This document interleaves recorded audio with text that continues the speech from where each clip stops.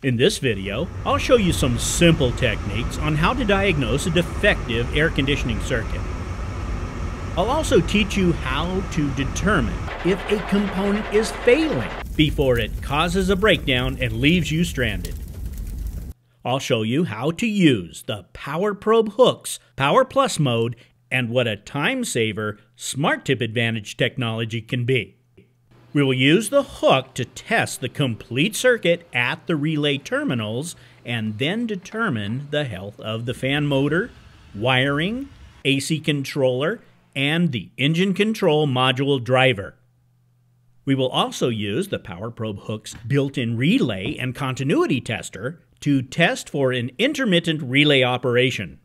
At the end of this video, we will have determined the reason our 2007 Honda Element's condenser fan at times quits working.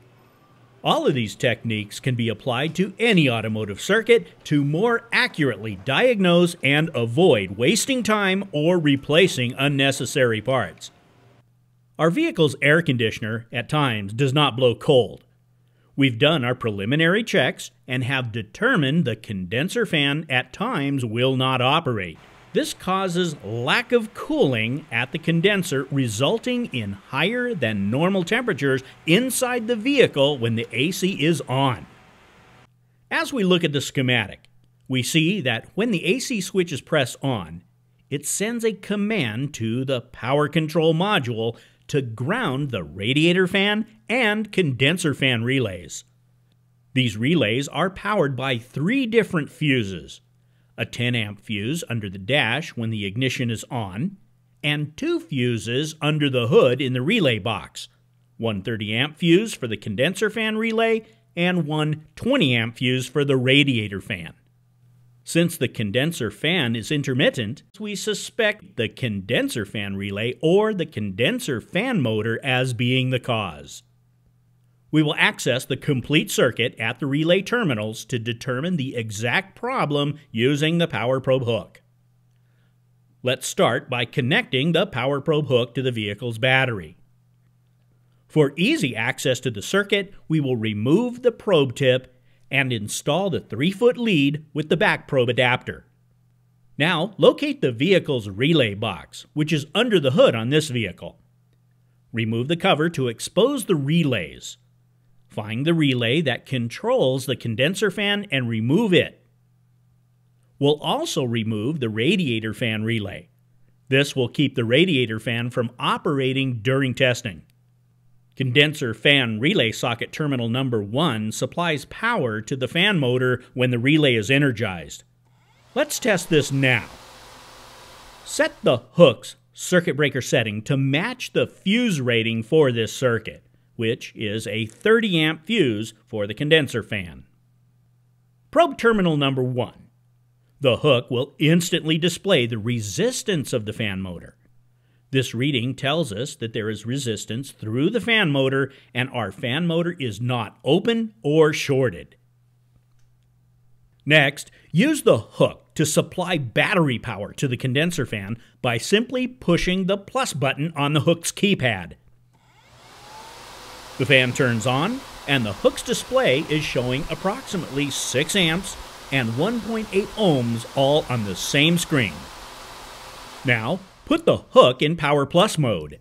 This will capture the inrush current and measure and display the minimum and maximum current draw. Capturing the inrush current and the stabilized current can help determine the condition of a component. High current here could indicate a faulty fan motor. This is one of many valuable features built into the hook. It shows you current draw and calculated resistance, maximum and minimum current draw in real time. As a rule of thumb, continuous current should not exceed 75% of the fuse's rated value. This accommodates momentary current surges and avoids the fuse blowing prematurely. Since our fan is pulling 6 amps and the manufacturer's fuse rating for this circuit is 30 amps, our fan motor is well within specifications. Our inrush max current is also well within specifications. This test just eliminated the wiring to the fan motor itself, and the fan motor ground. Now put the hook back into hook mode so we can take advantage of the Smart Tip. The Smart Tip Advantage automatically selects the right meter for the right circuit conditions. No need to select volt or ohm meter. The hook will do this automatically.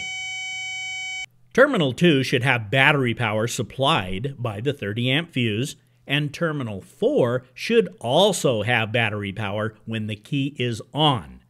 This is supplied by the 10 amp fuse. Let's test them next. We have battery power at Terminal 2, and with the key on, we also have battery power at Terminal 4.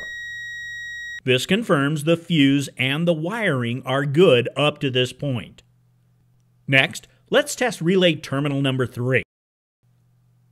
When the AC switch is pressed on, it sends a command to the engine control module to ground the condenser fan relay and the radiator fan relay. Let's test to see if this is working now. Probe the condenser relay terminal number 3, then push the AC control switch to the on position. The hook shows ground, indicated by the green LED. Now push the AC switch in the off position. The hook's green LED turns off. At this point, we have determined the condenser fan is good, all the fuses are good, and computer, AC controller and wiring are good. Next, we'll test the relay. The hook has a built-in 2-channel continuity tester for testing relays and electrical switches.